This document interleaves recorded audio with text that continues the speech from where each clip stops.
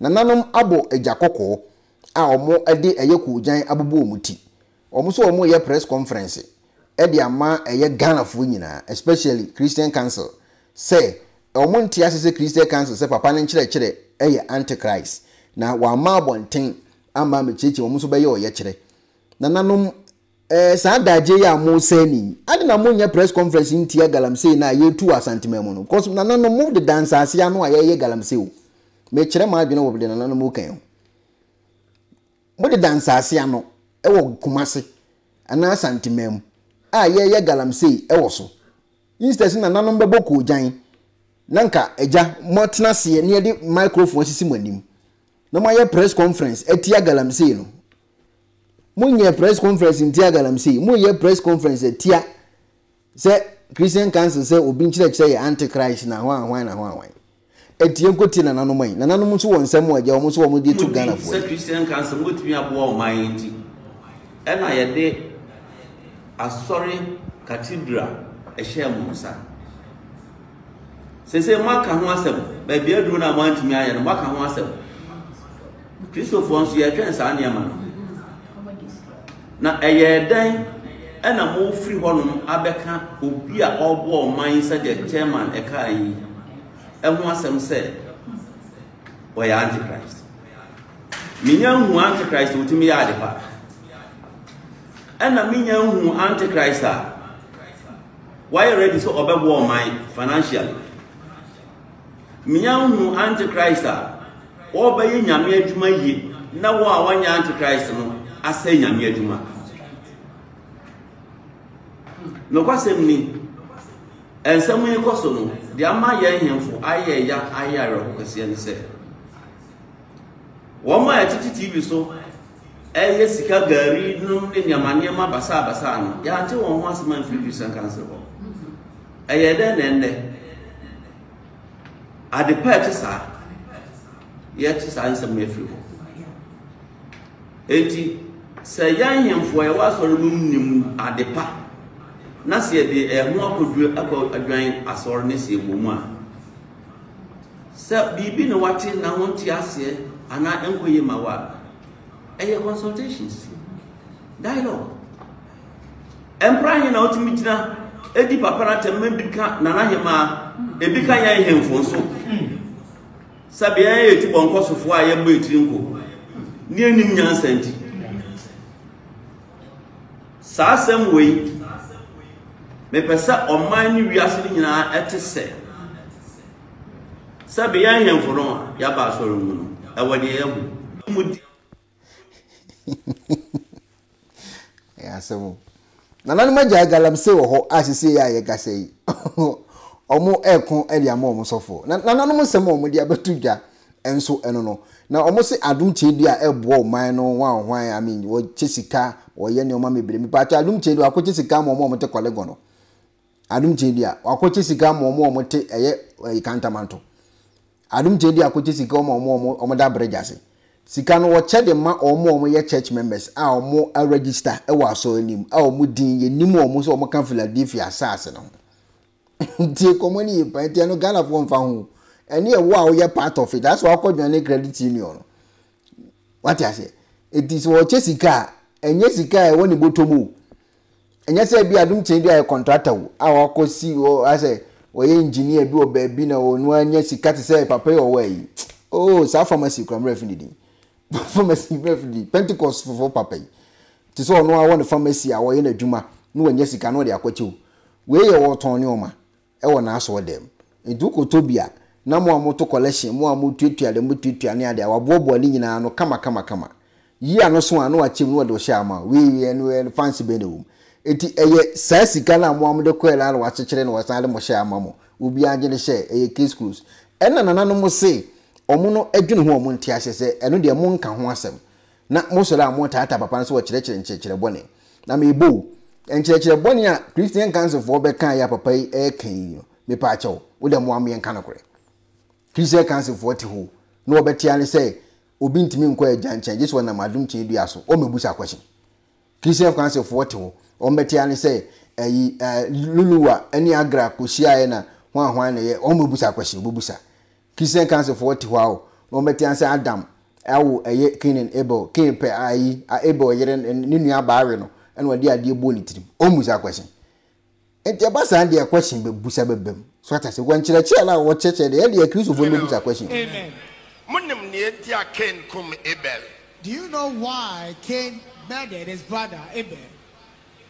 When him say your bentra. Would you believe that it was because of a woman? Adolfo. Beloved.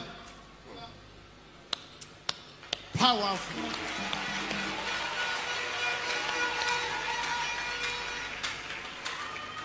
All right. Me free one benti. Me first happen and it's my country. Now, because I come from this place that is heaven above, I'll use this opportunity to Adam reveal and them to you. Eve are why the kind. Adam and Eve first gave birth to twins. Cain. That is Cain And another lady. no one yet. Nananom amubuofu a mode kojan abobo muti mumeti wo asem wo nkokan ya Christian Council fo busa na bi ni o nananom mumra meti so ati ase mumra meti ndi se mode kojan abobo muti na mo kwa busa Christian Council question a munko yiwe ya no baby Adam ni Eve we ewo Cain and Abel a ode ade bo ni trim ko gene ge a ne bufu ye ndi se mo chire mo wo Christian Council fo ne ti ase so ati ase baby alulu wa ne agra mo so de ade no ko fa ye no ni nyina wo se mu chire eti Christian Council nsem na mo papa na keka na o mo ntimi da etiro mo busa question no. She was called Lulu. Asiani said beautiful than the mother. What that name means is beautiful than the mother. Lulu. Amen. Amen.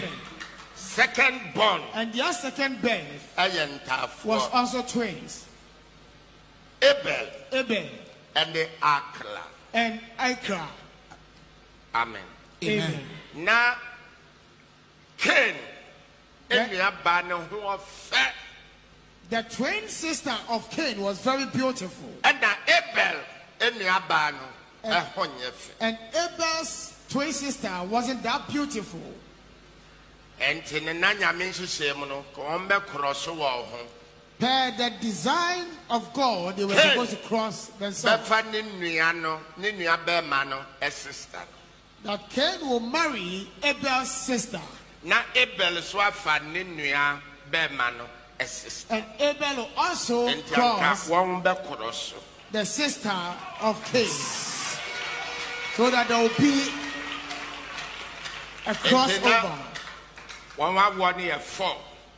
There were 4 2 boys, children. 2 girls. 2 boys and 2 girls. Standing for the 4-letter word. Which represent the 4-letter word. Amen. Amen. Praise the Lord. Hallelujah. And Cain said, when Cain realized that if this is how it will be, then his wife is not beautiful. And because of that, he had hatred for his sibling or brother. And on one far, the twin sister. So after he murdered his brother, do you know what happened?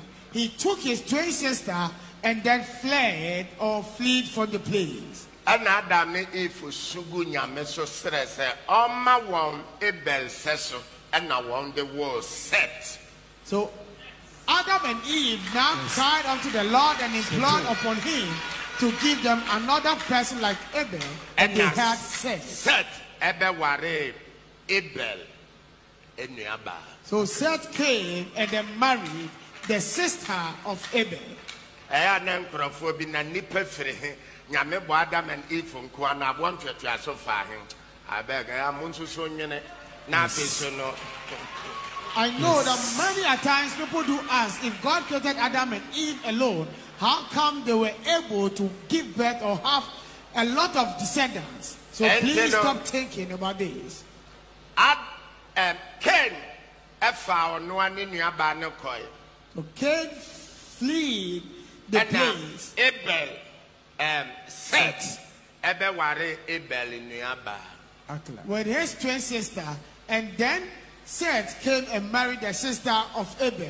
And now Seth yere chani penny. So the wife of Seth was older than him. Praise the Lord. Hallelujah.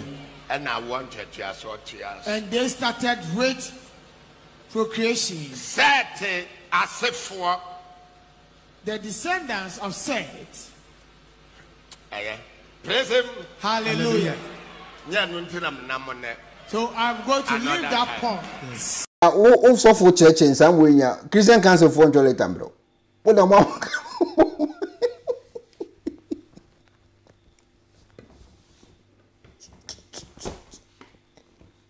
Also for church in no Christian Council for more letter bro. Omo letter dia bro because some can anu what dem mo do. So I say it na nanu ma baboko jan mo nsam na papa na ka no. Em say muntie ni ya na. Anu what dem. It Christian Council for ntia say. What I say, it is a most often in your letter about Brenner, and some now can own your letter. When your letter I am what? On what I can with TV to Timus and TV. Say Philadelphia this year, you now say, Mepe say Philadelphia this year, Biar, Obiaren to me, Quabrati Yesu Christo in China, a J one na Mr. Adom Kyei Duah. Now the war was some most of okay, on your letter. What has my most of okay? Young more letter. Obi atimi ko Yesu Christ change this one ofa Adom Kyei Duah so obenya letter emo mo letter sisi ya obiara ntumi nkwa Awurade Yesu Kristo nkyɛn ɛgye wɔn na Mr. Adom Kyei Duah nanum Powerful. What you say? It is a china si abo letter di abrewa na ahemfo mu de ko gyan abomuti a mo papa ne nsɛm na wo kan emu odu Pentecost for this one ko fa Adom Kyei Duah so this a Roman for ko fa na so. This Anglican folk of Adom Kyei Duah so. This a Presby folk of so. This a SDA folk of so. And so no who Jesus who. Now I say we walk cancer same way. We so for your letter. A Bible letter mano. It is another man more masu book jam more person Christian Council bekasa. When some number panic can move. Can say e bia no more criteria bia omo gina so. E de che say we antichrist. Omo fa sa criteria no emra. Fi say and some now walk can almost Adom Kyei Duah antichrist. Na bi na ma agba akere no. Muntie ni. And some now mo papa na keka no. Mo papa no o keka no. No nti Christian Council for so antichrist. Na ebi ni o nti. Obiara ntumi nkwa Awurade Yesu Kristo nkyɛn ɛgye wɔn na Mr. Adom Kyei Duah nanum Powerful. Aha. A balance up a Roman for letter dia. Yeah, can say e bia no more criteria bia omo gina so. E de che say we antichrist. Omo fa sa criteria no emra. Fi say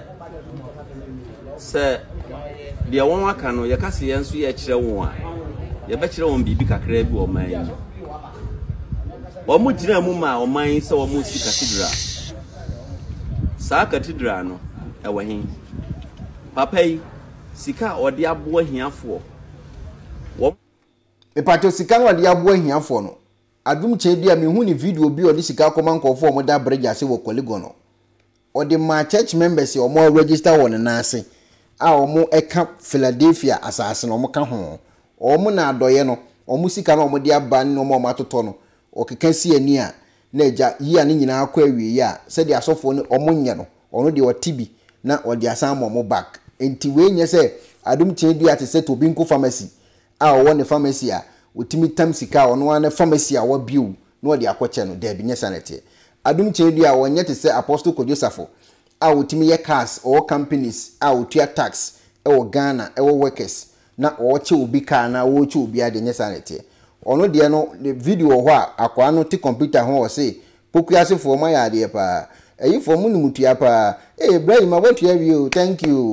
eno no data no mo hweso no mo de aboa omo church nim nti so le sika koma omo church nim a enya Ghana fo na age obi oda bridge ase wo Kwaligo no onje sa aka achi bi en ye ntimi nyina so nka so aya de ase wa wo ba na de na ko university wo tuan school fees ho na ma fans odo oba akọ kindergarten no wato aduane amanadi ye from ma fans no ye wa wase de wo no ane mba no en wo hwe wo mo a nti we nya fans bo na emu nkyerɛkyerɛ na wo kan sɛ omo so ya antichrist na bi na mabo akyerɛ wo no a wo se mo mefa no so mfa nkɔ Christ wo no Pentecost fo ma ye kum wo mutugu kwa a waje won kwa ayarefo a wo wu a enam no so wo mo ho atɔ won na won wuye enti saa ne ma nyina wo ntimi ehunu bi ana kristosum na ayaresa ehwe ne moa ne kankro no enka kristosum enka ho ana se enka kristosum ho a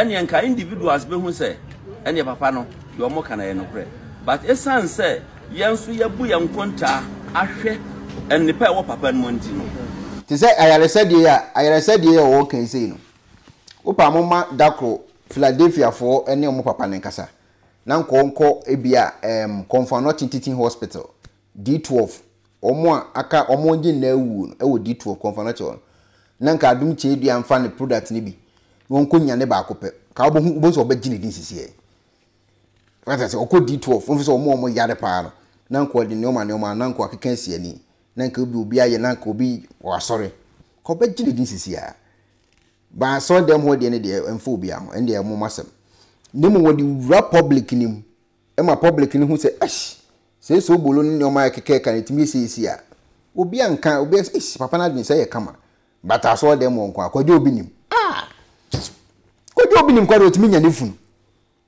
Adom Kyei Duah so wanya hwe kwaje timi nya ne funu obofo obi betimi akọ nani ahono na ayesi no wa ya nani asan akọ wudam we kwaje obi wonde na wae ekuro wo se kuro ni we nko ba bia kwaje obi nim wona otimi yi obi honhom no de ewuro obi mu asan atwe obi de ewuram no obi asore no wokọ Adom Kyei Duah wanya hwe ye ho atira wo we ye hu mebre kwaje obi nim no obofo ma ye skills we nyina nkuto mu nyina skills we etwam enti na mma nya nwanwa bia bim ko se manfo hu abre obofo obi timi ko na fu ayisi otimi bompa na fu na twea na asan flat obe ma 6 packs si a we dey say nya yi bia ye nti agena sie ti so man ti nyanka bibi ankyerɛ ya ye bebu won sɛ won mo ye nipa hunfo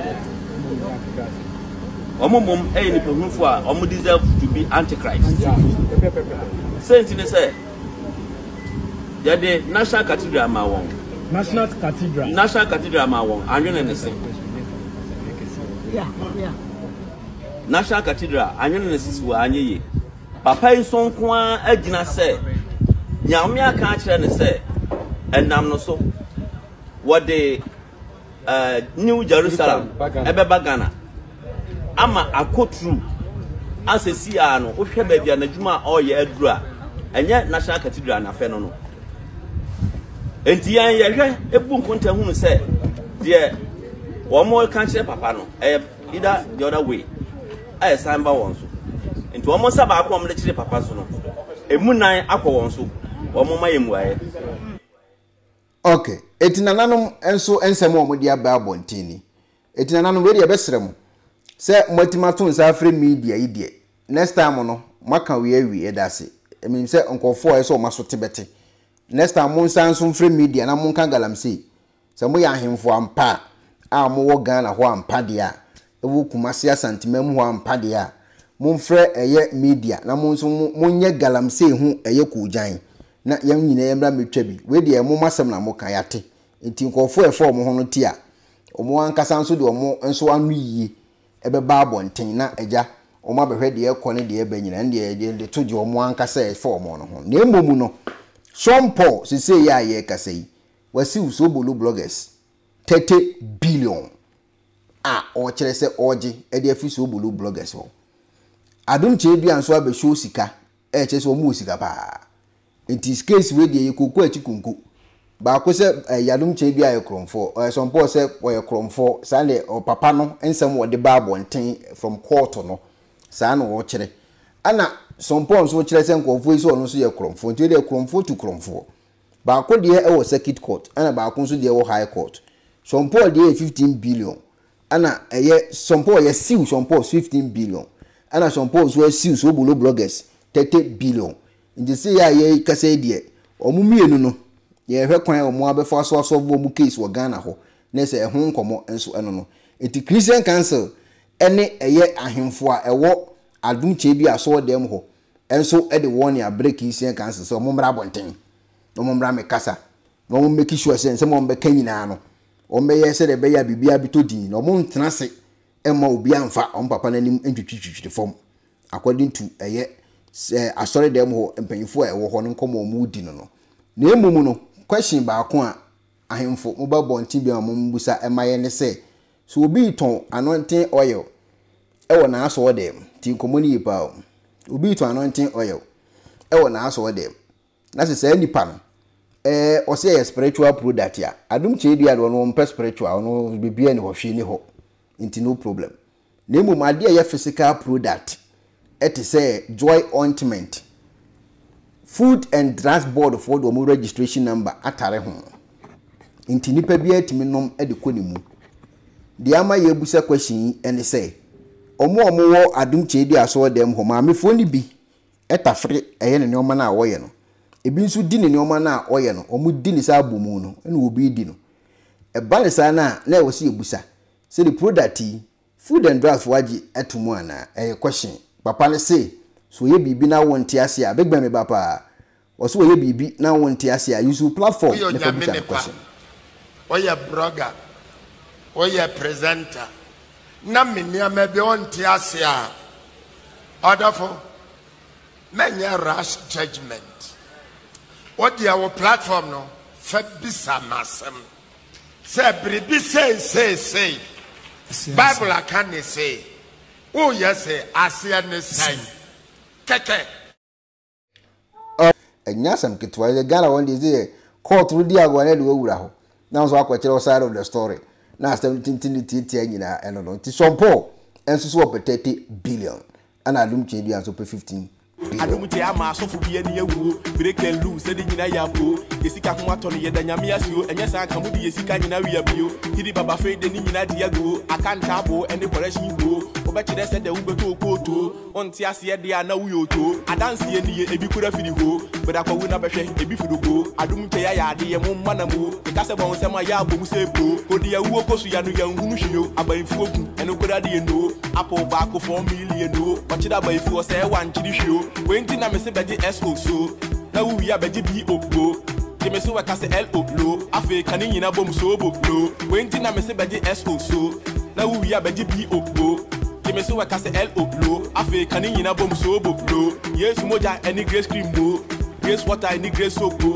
grace oil any grace powder and one ene ama ye ho aye fo oni sheba onye metiao ejinu bi akoko de am je abusi afo nyina na we de monko mamudi na meseme twi yemnua na yema mini mpa ya opa no madwini buka kresu se kuma so ko ayi okuru bi friend bro fu yedu pato onim sa kuru wa ko da we what is that in da mini bro fu yedu ba nti bruni kasa ni mu du nti se onti asia me no ya na me fotri ba ko se enye kasa ni mu so bi fa kasa ne se wodi kasa na be ye manso twa na se wodi be ke asemu a na ya boa na ya chechire no mi so enkokrafo bi a wo bom video bi se wo mo se wo obi aka che wo so mo ye antichrist nti ya so wo mo tira kokko apai so wo so de ahemfo de nka wo na number 1 nkofo no wo mo so kokko apai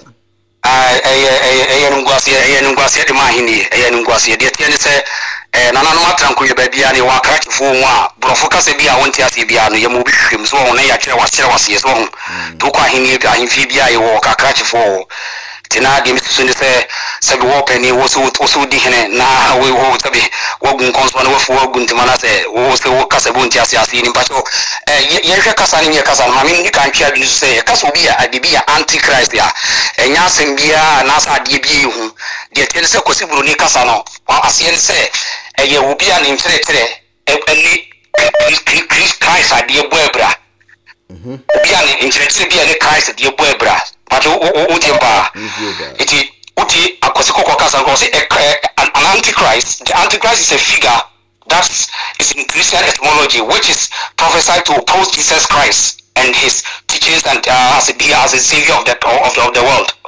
But what tell me guy? Inti semi obi me okat me Mr. Abisi me antichrist. the entire Antichrist. Me say me nyin tum say Jesus bia be wuje me nkwa. Enti me wo Christo ni catch him say me Antichrist any problem because me no mo church ni opposite. But what me can say? Yeah. And kamofo nyina ye Antichrist. Fi say omo oppose Jesus Christ Christianity teachings. But what tell say?